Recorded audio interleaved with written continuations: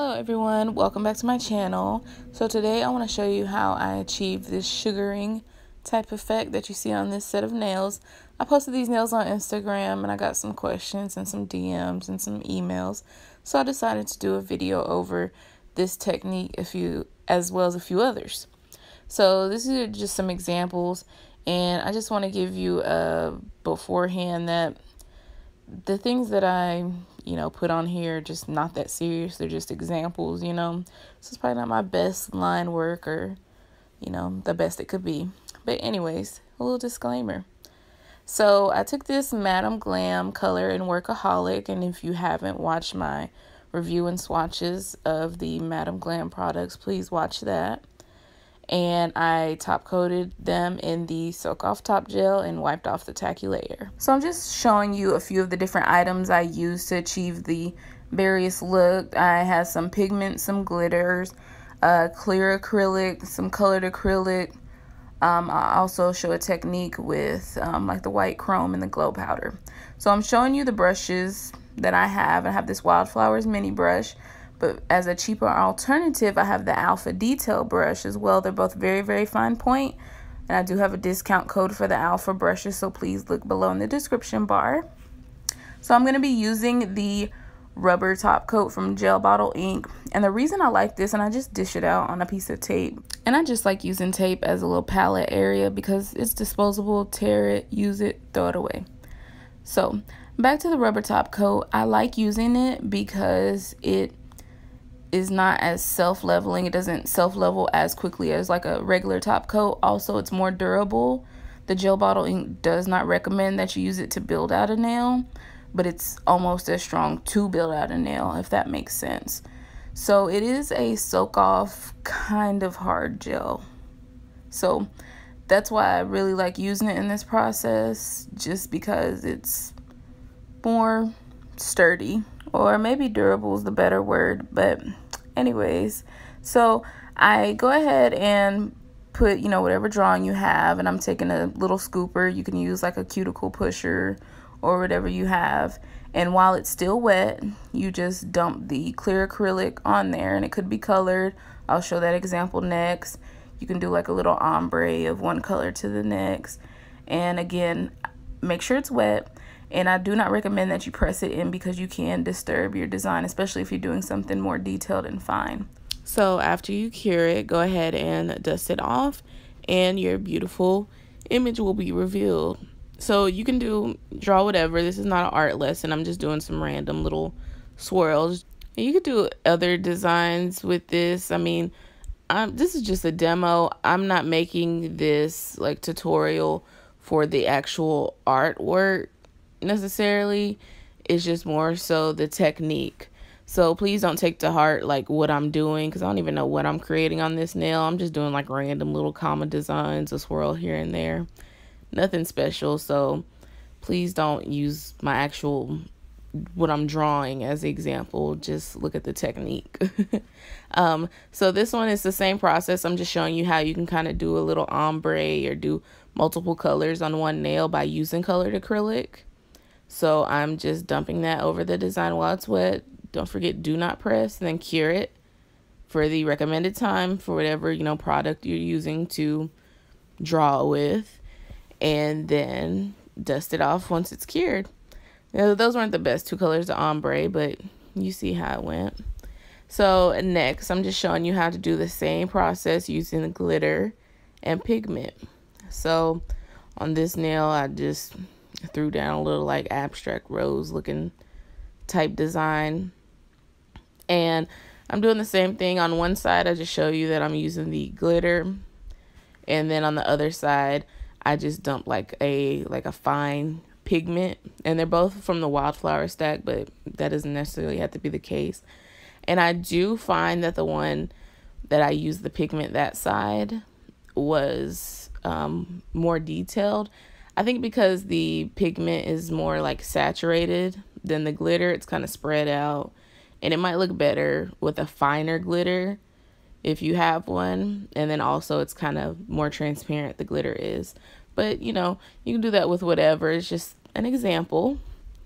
And I use the same rubber top coat to do that one. So next, I am showing you basically the same technique, but this time I am using the gel polish to do my drawing, my little swirl detail, lace detail, or whatever you're trying to do. Like I said, you could do zebra if somebody's into zebra still, or, you know, whatever the case may be. You could probably do something cool with like a camo design and like fill in some splotches of the camo and do it 3D. That might be cute. I just thought of that. If you do that, tag me so I can see how it looks. So I'm just doing the same thing. I'm doing my, put my little swirls down or whatever it may be. And then I'm going to take the clear acrylic this time and just dump it on so you can see the drawing. You could probably leave it like that, and that would be cool. But I think it looks so cute once you dump this clear acrylic on there. And then again, do not press it because you'll disturb your, image that you have laid down. And then go ahead and I just kind of dust it off a little bit. You just want to make sure it's 100% covered. And then cure it and then dust it off. And this is probably my favorite. I love how this looks. It stands out a little more than the clear. So on the left is when I use the, the clear rubber top coat to do the drawing and dump the clear. The one on the right is when we use the actual matching color gel polish and then dump the clear. So you can see the difference. And you don't necessarily have to use a matching gel polish. I could have probably done like one that was 2 shades darker or something. It was kind of in the same color family and got a cute look. I could have done like a black gel polish and got a great look too. So I'm showing you a different technique. This isn't like the powdered sugar look, but this is just another look kind of on the same field. So I am drawing with my Gel 2 no wipe top coat. It's the same top coat that I personally use to do like my chrome type designs. So whatever you use, if you use the Wildflowers metallic top coat, any of those, whatever you use to, like I said, for your chrome designs. So I went ahead and did my drawing, I cured it, and now I am just rubbing in the pigment. And there's a little on the background. It's because I didn't apply the top coat to the entire swatch well. That's the only reason. And with this process, you want to make sure the top coat that you use for the entire nail is not one of the rubbery top coats, so it doesn't stick to the background and your design, unless that's what you're going for. So next, I'm just showing you how to use it with the glow, and I'm just throwing on some random lines. And with this one, I'm using the rubber top coat, just because we're going back to that powdered sugar type design. I thought of this last, so I probably should have put it earlier in the video, but I'm sorry. So I used the rubber top coat, drew my little lines, then I dumped the glow pigment on, cured it, and I went ahead and dusted off the excess pigment, and this is how it looks. This is just glowing in the dark. Excuse the quality. It's kind of hard to focus, but you can see it's the Wildflowers new white glow that I use, so definitely check that out. It's so cool. And you can see that it still glows in like dim lighting. It kind of looks more blue in that light, but it is a white glow. And you can see how it looks in regular lighting. So just to review, we did one side with the clear rubber top coat from Gel Bottle and dumped clear acrylic. We did another side using color acrylic over that same rubber top coat. And we did one example with a glitter and a glow and a pigment. All of those, I used the same rubber top coat and then dumped the pigment, the glow, the glitter. And then lastly, we have one where we use an actual gel polish color. And you may want to experiment because some will level and run more than others, but these Madam Glam ones were great. And then we use another side, a different technique, using our metallic kind of top coat and then rubbing our pigment into it, and it gives it a little bit of texture detail. And I love the contrast of that middle one when I use the gel polish to do the drawing and had the chrome. I think those would be beautiful as the actual design on a nail. I do want to add, with the chrome look, you do want to make sure you top coat that. So all these can stand on their own. You do it, dust it off, you're done. But the actual chrome one that I do on the right side of this nail, you want to do that design, then go ahead and top coat the entire nail. If not, the pigment it'll dust off and brush off eventually.